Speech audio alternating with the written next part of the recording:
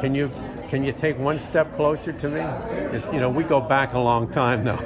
No, I'm gonna put you on tape here. Oh, you put me on tape? Yeah. Oh, okay. Right. How you doing? No, when I met you earlier, we were walking through the hotel here. What do you think about when you come back to Las Vegas? Man, I love it. I mean, coming to the different hotels at the Red Rock this is a nice hotel.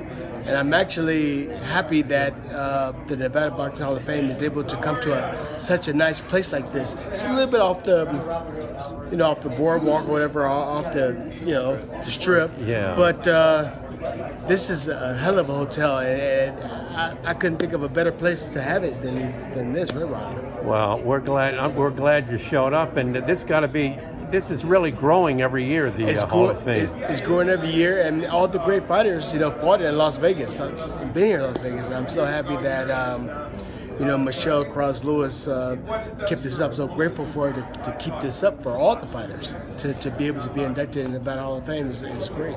Well, I don't want to hold you up, but I just want to say that we appreciate you being here. You've given a little bit of royalty when you come. I try to give back, Well, thank you, and God bless you, and thanks for all you've given to the sport. Thank you. Appreciate it.